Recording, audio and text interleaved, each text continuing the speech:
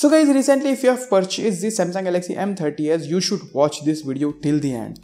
It is very valuable for you, because today I am going to tell you more than 20 plus tips, tricks and hidden features of this same phone, and this also applies to some other Samsung phones too. So hey, what's up guys, my name is Zahir and this is our hidden features of the Samsung Galaxy M30s. So let's begin.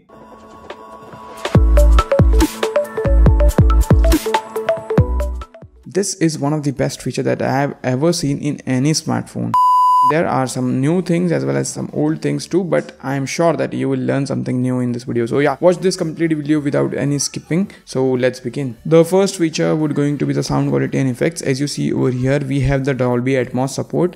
If you plug your earphones, by the way, it has a 3.5mm headphone jack. So yeah, if you plug your earphones, you have the Dolby Atmos support over here. You have the equalizer and you have adapt sound. Basically, your sound profile will be adapted according to your age. You know, hearing does degrade by the age. So yeah, and then we have separate app sound. This is one of the best features that I have ever seen in any smartphone. Like as you see over here, when I turn on this feature, I can just specify one application to play in the earphone and another one to play in the Bluetooth device or in the phone. So basically I can use two audio output with the same phone, which is insane to think just. So yeah, you have to try this out.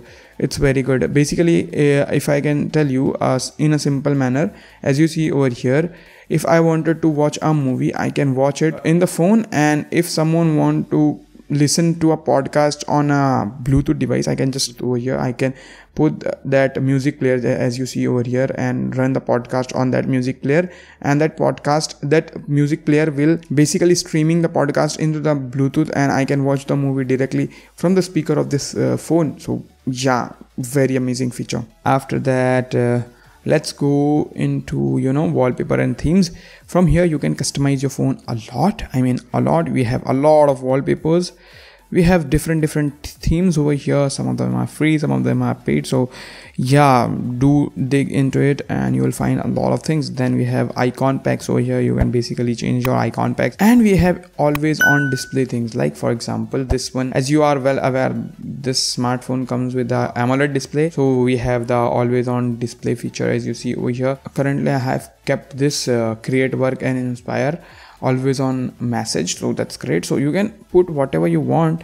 There are some free, there are some paid things. Like I have these many, like dream doesn't work unless you do. If I want like clock style or image only, I can put it whatever I want. Like for example, yep, dream. So yeah, these are some of the most amazing customization that this phone offers. After that, let's go in the lock screen and go into clock style. From here you can basically change the style of your clock. Like as you see over here, we have this type of clock. We can put it like that, like this, like whatever you want, you can put it right over here. So that's great. And also you can change the always on display clock style, basically clock style of the always on display. That's great, as you see over here, but I want that old one. Then we have always on display, basically schedule always on display. You can have tap to show always, and show as schedule, but I have set it as schedule. From 9 AM to 12 AM I can see the always on display, otherwise it will be turned off to preserve the battery. Basically we have contact information here. Basically on the lock screen you can save some information that will be displayed on the lock screen. Like as you see over here, for the reference of this video, I have kept this text, subscribe to Tech Buffet. Yeah, that's great. Actually you should, because you will see some amazing videos on it. Then we have dynamic lock screen. You can change the wallpaper. Yeah, these are some of the features. Then we have normal features like biometric preference and all those things. These are very normal things. So let's go to the advanced features. Now we have the smart pop-up view. Basically a notification pop-up. Like when I receive a notification, if I enable it, if I get message, I'll get the pop-up right over here. So we have screenshot toolbar. If I enable this, and when I take screenshot, as you see, we got the toolbar over here. I can just crop the screenshot or whatever I wanted to do. After that guys, just enable this reduce animation option. Very awesome feature actually. When I enable it, like it is disabled right now. So when I open the phone or any application, as you see, it takes a good second to open because of the animation. The animation is very slow, And when I just disable it, basically enable this feature, reduce the animation feature, which basically disable the animation. It reduces the animation speed. So as you saw, opening app time is like very negligible right now. Even after like when I close this from the RAM, still it takes less time to open. Then we have the motion and gesture option. From here you have lots and lots of options like lift to wake. When I enable it, if my phone is on the table or something like that, when I lift the phone, it will wake the display. We have double tap to wake option, just enable it. After that, when you double tap on the screen will wake up, so that's great. We have smart stay, keep the screen on while you are looking at it. It's kind of a gimmick for me, but I don't use it that much. We have smart alert. That's actually a very nice thing. When you enable it, when you get some notification and your phone was sitting somewhere, and when you pick your phone, you will get a small vibration that will let you know that you have some notification. You have easy mute. When you get call or something like that, just flip your phone and it will mute your phone. As you see over here, just cover the proximity sensor and it will mute the call. We have one-handed mode, normal thing, like this is a one-handed mode. You can basically use your phone in one hand very easily. Then we have finger sensor, like as you see over here.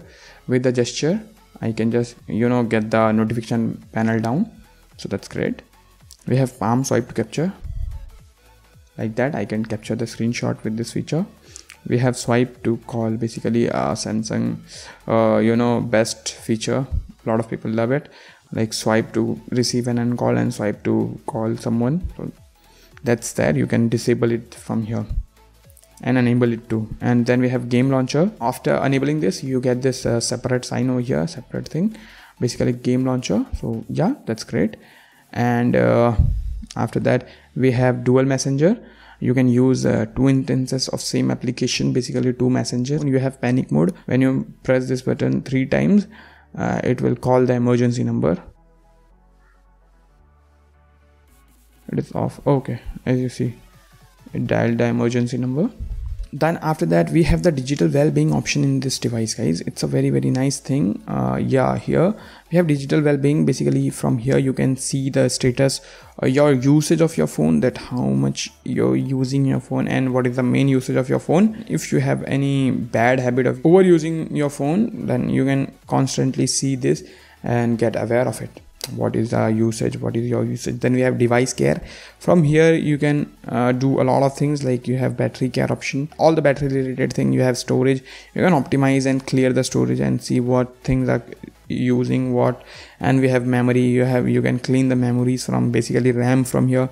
You have security option. I don't like it, so I don't use it.